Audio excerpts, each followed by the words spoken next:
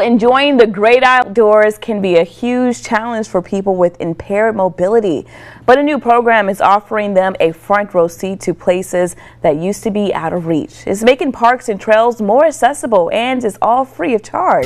Mark Strassman has this health report. A walk in the woods in search of nature's glory, fresh air, a light wintry breeze, the sun's warmth. Seems so simple. But not for Mario Sanchez, who's now 41. Since he was 2, muscular dystrophy has been telling him no. That's about to change with his motorized all-terrain wheelchair, part of a new Georgia program championed by Amy Copeland. Clean, fresh air, sunlight. It is a game changer. It's a life changer. After a 2012 ziplining accident gashed her calf, Copeland contracted a freak flesh-eating bacterial infection. To save her life, doctors amputated both her hands, her right foot, and her entire left leg. Someone so active, no longer able to walk. She was 24. I gave myself a nice pity party. I can only do that for so long.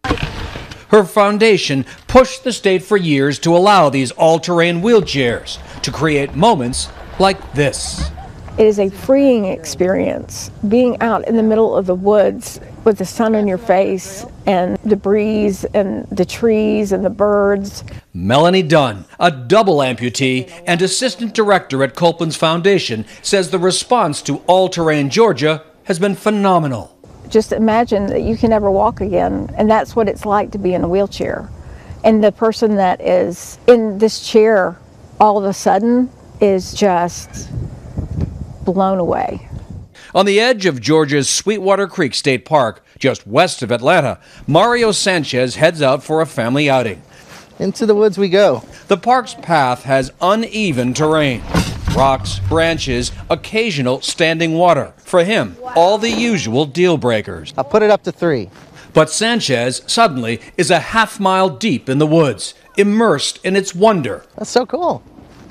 It really handles good. For the first time in his life. It's a blast, it really is. Liberating? Very, very liberating. Sanchez found himself on a path he had never traveled.